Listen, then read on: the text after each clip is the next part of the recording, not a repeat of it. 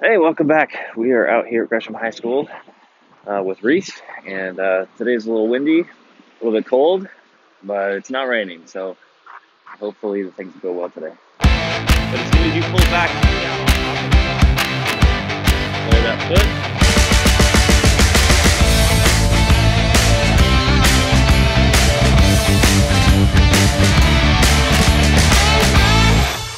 What I want to do is I want to work a little bit on your hip, trying to get you to throw from your hip a little bit more. You're pretty powerful. You just need to kind of start the motion in a different place. So let's work on your hip a little bit.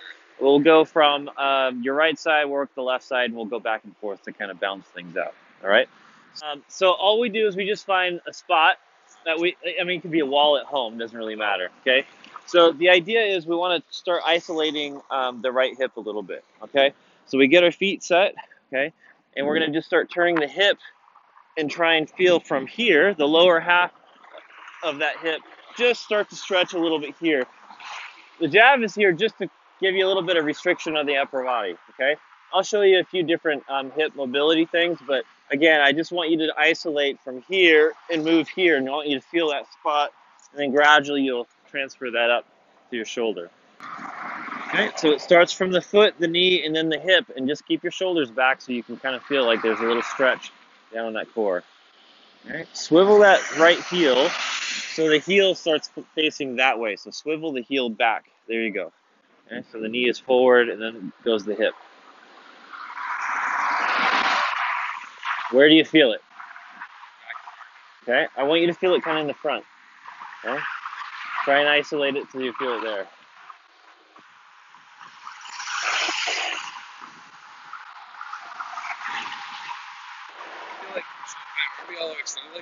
I think lift it up a little bit, keep it up here, and then get your weight on that back foot. You don't want to be over the front foot yet, right? Everything's got to be on that back foot, and that's what moves. Okay, don't pull the shoulders though. Make sure it's just the hip. Okay, so flare that right heel first, and now goes the hip. And where do you feel it now? Good. That's what we're looking for.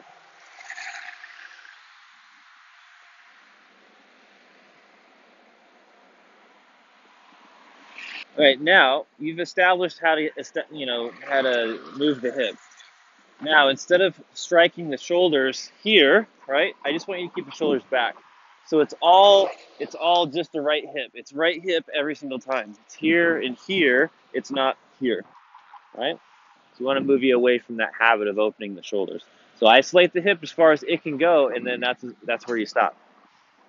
That's it. Perfect. Nope, no shoulders. Just the hip. Okay, so flare that foot.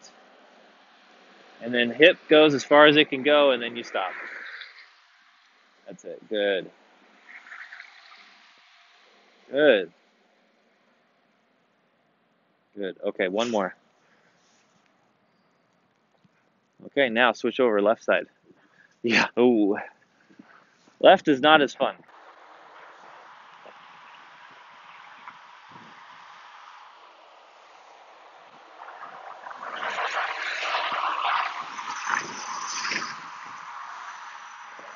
As you're doing it, isolate that hip. Look for the same spot as you did on the other side. So flare that foot, turn that knee, feel the hip.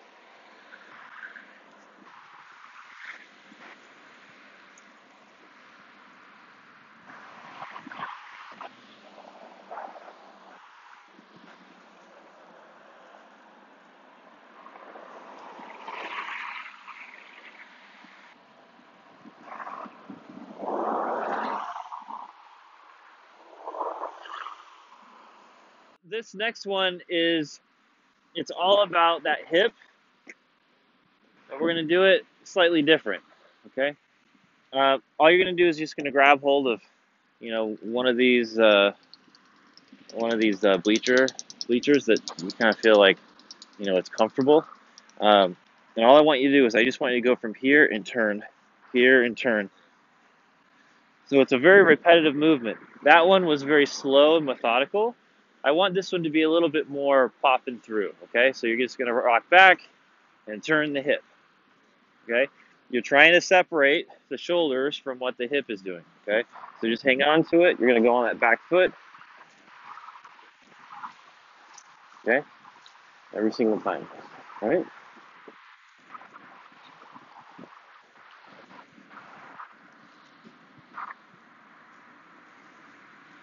Good.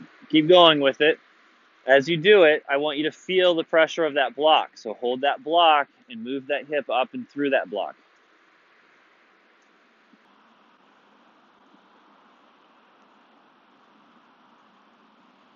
Left side. Now, doing it with this speed, it doesn't bother you nearly as much, right? Yeah, it feels easier.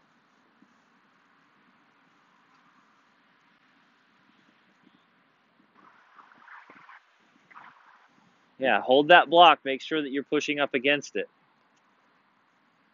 So flatten out your right foot. Good. 5 more.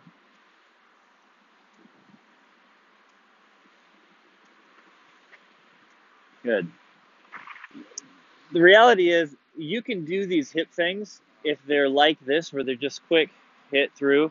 You can do a lot of them, and it's not going to bother you a whole lot. Okay. When you start isolating and everything's super slow and you're getting a stretch, it's going to take a lot more effort. That's why yoga is so hard, right? So I want you to add this mobility, this hip mobility stuff to your exercises as well. I think if you can add the hip stuff and start creating a habit of hip mobility, being able to move that independent of the shoulders, then as you start throwing more often, you're going to be able to throw from your hip. And the arms, you know, that you were telling me earlier, like sometimes in the back of my head, I feel like I have to throw harder with my arm, right? This will teach you to get your hips to move through so that the arm, it just follows. It doesn't have to add, you know, a whole lot. Once you start getting the hip separating from the shoulder, you'll start getting stronger. Those rubber bands will get even better. So anyway, so I want you to start being able to throw from your hip a little bit more often instead of trying to get the arm. Yeah, I think as you do your simulated stuff, you start getting your hips involved in it. The simulated ones become a lot easier. I used to do tons of simulated throws, and I just throw my hip every single time. It was just upper body. You would just follow. I mean, hips to shoulders, and every single time it was like the shoulder didn't really take much of a beating, right? I started feeling it in my core a lot more, right? Okay, so good posture, knees up.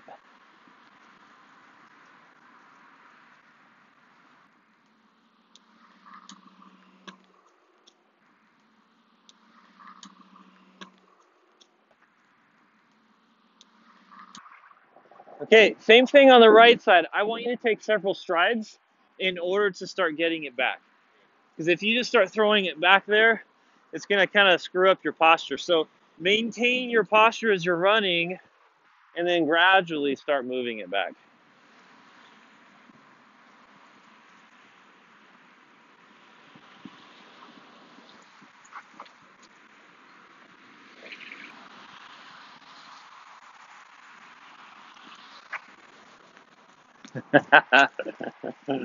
Ready to slow it down a little bit? Yeah. Okay, so what I want you to do is I want you to do the same thing, but instead I want you to open your palm. Okay, I want you to balance the javelin on the palm of your hand. So long hand, get your fingers just a little bit cupped so that it can fit right here. And I want it very, very smooth the entire time. Okay, so you may have to take some speed away, but I want you to really try and maintain it. Okay. So the same setup. Yeah, same setup. Take your time, gradually getting that javelin back, maintaining balance. We just want to smooth this process out.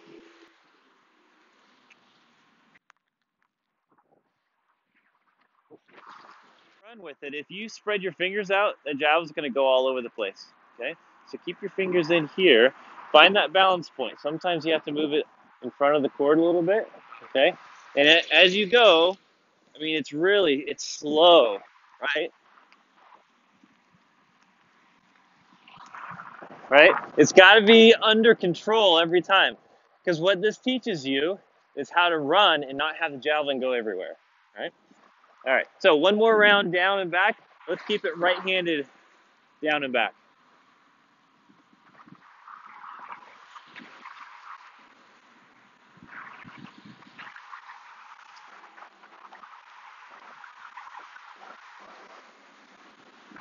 Good. Lift it.